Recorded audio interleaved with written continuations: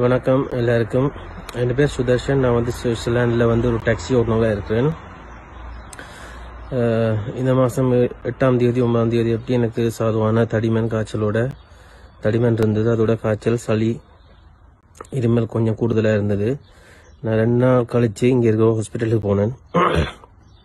Check பண்ணிவிட்டு காய்ச்சலுக்கும் இருமலுக்கும் மருந்து தந்துட்டு சொன்னாங்க, எந்த காரணத்தை கொண்டும் வீட்டை விட்டு வெளியில் வலிக்கிட வேணாம், தனிமையாக வீட்டிலே இருங்க, வாய்ப்புக்குள் பிள்ளைகள் இருந்தால் கூட அவங்கள்ட்டேருந்து விலகி இருங்க, குறிப்பிட்ட ஒரு நாள் வரைக்கும் என்று சொல்லிண்டு. ஆனால் ஹாஸ்பிட்டலில் 2 நாள் 3 நாளால் எனக்கு இன்னும் கூடுதலாக இருமல் தொடங்கிட்டு, இருமல், காய்ச்சல். இப்போ பக்கத்தில் இன்னொரு ஹாஸ்பிட்டல் இருந்தது, அங்கே போனேன். அவங்களும் செக் பண்ணிவிட்டு சொன்னாங்க, நீங்கள் எந்த காரணத்தை கொண்டும் வெளியில் வலிக்கிட வேண்டாம், 14 நாளைக்கு வீட்டுக்குள்ளேயே இருக்க சொல்லி. அப்போது வீட்டை வந்தேன். அவங்களும் கூடுதலாக இன்னும் இருமலுக்கான சிரப்ஸும் முதல் தந்த பேராசிட்டமால் தந்தாங்க காய்ச்சலுக்கு, அதை விட கூடுதலாக தந்தாங்க திருப்பியும் 6 hours கொண்டு போட சொல்லி. அதோட வீட்டில் இருக்கும்போது ரொம்ப கஷ்டமாக போச்சு. இருமலால் மூச்செடுக்க இல்லாது ரொம்ப இல்லாமல் போயிடுது. அந்த டைம் யூடியூப்பில் ஜெனிவாவில் திரு தனியாசலம் ஐயா அவர்களோட பேட்டி ஒன்று பார்த்துட்டு உடனே அவருக்கு தொடர்பு கொண்டு கேட்டேன், ஐயா அப்படி பிரச்சனை இப்படி எல்லாமே இருக்குது, என்ன செய்யறதுன்னு சொல்லிட்டு, உங்களோட மருந்து எனக்கு தேவைன்ற மாதிரி. அவர் எந்த பதிலும் சொல்லல, உங்களோட அட்ரஸ் அனுப்புங்க, நான் உங்களுக்கு மருந்து அனுப்பி வைக்கிறேன்டாரு. எந்த ஒரு இதுவும் கேட்கல. 4ஆம் நாள் அவர் அனுப்பியிருந்தார் DHL மருந்து எனக்கு. அந்த மருந்து இப்போ நான் யூஸ் பண்ணுறேன் 4 நாள் ஆகுது. இப்போ நான் உங்களோட தொடர்ச்சியாக கதையக்கூடிய மாதிரி இருக்கு. இதுவே எனக்கு முதல் 1 நிமிஷத்துக்கு மேலே தொடர்ச்சியாக என்னால் கதைக்கல. அது என்ன சொன்னால், என் குரல் தானாக அடங்கி போகிற மாதிரி இறுகிடும். இப்போ அவட்ட டேப்லெட் 4 நாளாக பாவிக்கிறேன்.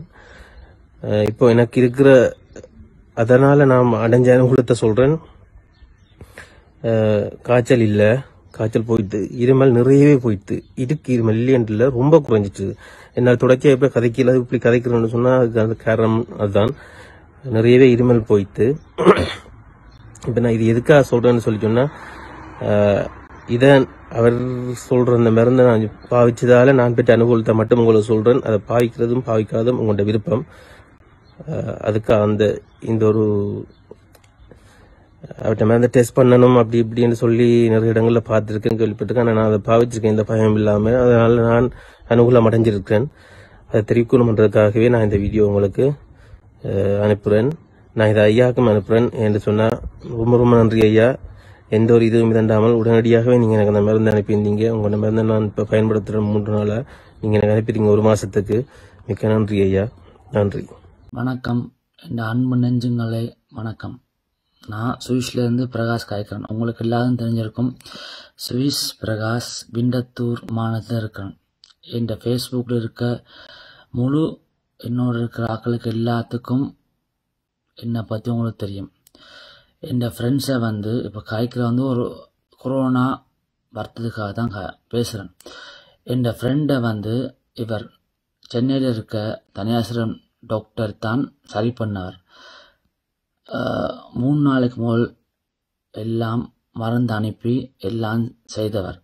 அவன் என் ஃப்ரெண்ட் என்ன கடிச்சு பேசி சொன்னவன், இப்படி சென்னையில் உள்ள ஒரு டாக்டர் எனக்கு மருந்தை கொடுத்து எல்லாம் சரி செய்தவன் சொல்லி அவருக்கு நம்பித்தான் டெலிஃபோன் அடித்து அவரோட காய்ச்சினான். அவர் சொன்னார், ஒரு மக்களும் யாரும் பயப்படாதீங்க, எல்லா உதவியும் தான் செய்கிறேன்னு சொல்லி.